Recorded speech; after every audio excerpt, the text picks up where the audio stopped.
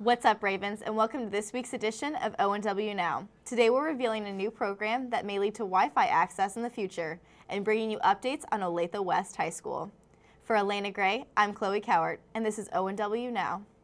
I can't do this all on my own. No, I know I'm no Superman. I'm no Superman. Plans for the new high school in the Olathe School District are well underway. Let's take it to Ashley and Isabel for the inside story on Olathe West. By the year of 2017, Olathe will be adding another high school to the district, Olathe West. Planning for Olathe West has already begun with the help of several teachers throughout the district. Miss Morris, who's on the Vision Concept team, tells us how Olathe West will be different than current Olathe schools. The idea is that most of the learning will be collaborative. You're doing kind of group projects in these really big spaces. I believe the hope is that no one teacher owns a classroom, that the spaces can be utilized by anyone at any time depending on the best practice for how kids are learning, how they're working on projects. I have been told that the building will be 3 stories. That's different than all of our other high schools, only 2 stories in some places. The changes in the way of teaching and learning will not just be applied in the new school, but also in all Olathe schools as well. The spaces are going to be called, as opposed to pods or wings, they're calling them neighborhoods and communities, and they'll be grouped accordingly. Other changes might include glass walls and more open spaces for learning. Olathe West mascot and colors have yet to be determined. The exact location of the school has yet to be decided, however they have confirmed it will be by the middle school Mission Trail. Most decisions have yet to be made because the projected opening day is so far away. However, we can count on Olathe West for new learning techniques and educational advancements. For ONW Now, this has been Ashley Couch. Now back to the desk. Thanks, guys. Now let's take it to Drake and Kyle for game day. What you want, huh? This is my stage. This is gonna sting. What you want, son?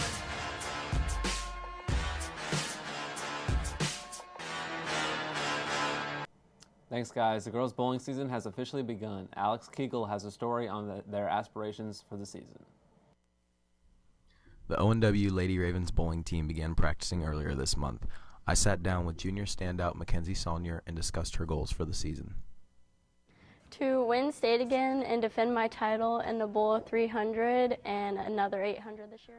Unlike some of the team, Saulnier has been around the game for quite some time. My parents have been bowling forever and they got me into it, and so I've been bowling for about 13 years. Senior Lexi Miller is a newcomer in the bowling world.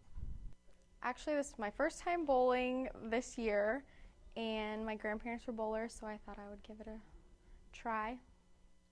The Ravens practice at Mission Bowl in Olathe and have their next meet on February 4th. Coaches Mr. Holson and Mrs. Potter both look forward to a very successful season.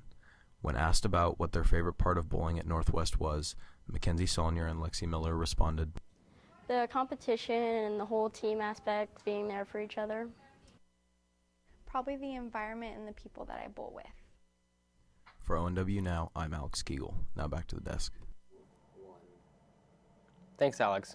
Recently, the Ravens men's basketball team took on Lawrence Free State. Sydney Mortensen has the highlights.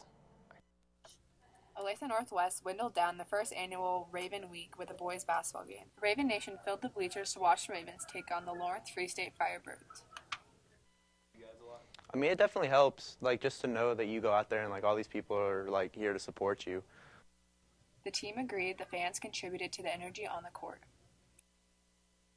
In return, the Ravens gave their best effort versus the Firebirds. The Ravens were able to crawl back into the game in the 4th quarter. Me and someone else, like, hit, like, 3 threes in a couple possessions. And that was just, like, 9 quick points right there. And plus we got some stops on defense, so we were able to, like, pull ahead by 2 or 3 points, I think. Unfortunately, the Ravens lost a hard-fought overtime battle. Despite the loss, the Ravens felt improvement was made. Yeah, definitely. Like, our chemistry was just there throughout the entire game, which sometimes, you know, it's been off like a possession here or there. Catch the Ravens in action this Friday at Mill Valley. For ONW Now, I'm Sydney Mortensen. Thanks, Cindy. That concludes this episode of Game Day Northwest. I'm Drake Watkins for Kyle Smith. Back to the desk. Thanks, guys. Every month we recognize those Ravens who are working to make ONW a friendlier place. Let's take it to Elena Gray for this week's Prop Box winners. Dr. Poss and the Friends of Rachel's Club are excited to recognize this month's Ravens Prop Box nominees.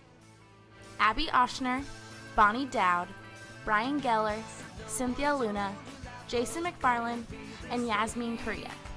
And the top prop goes to Lily Fernhaber. Lily really enjoys her peer mentoring class. She always has nice things to say and supports the students in that class through her words and actions. Congratulations, Ravens. For ONW Now back to the desk. You may start seeing students using laptops to take notes or an iPad to do research in your classes.